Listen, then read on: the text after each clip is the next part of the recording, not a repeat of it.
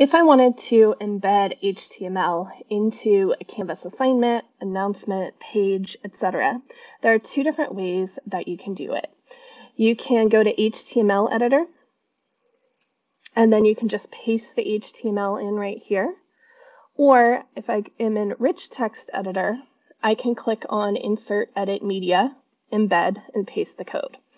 So here is an example of a podcast. If I click on share, this one has embed code. So I just copy that embed code and paste it in and say OK. I can also, if I want to have a little more control over editing, maybe I want this to be longer or bigger, smaller, etc., I can go to the HTML editor on the right-hand side. And then I can actually go in and edit the code. So here it says width equals 400 pixels by height 102 pixels.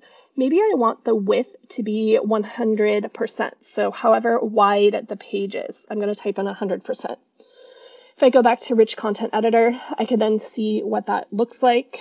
And I could always go in, see how right now I have to scroll up and down. I don't want to do that. I just want it to be fully embedded. So I can change the height and kind of guesstimate what that might look like and go back and look. And here I still have a little bit of scrolling, but at least like the whole visual image is there.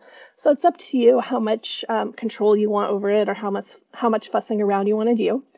And then when I go to save that assignment, and you can see what it will look like sort of for the students here. It's embedded, and then students can just press play to listen to the podcast.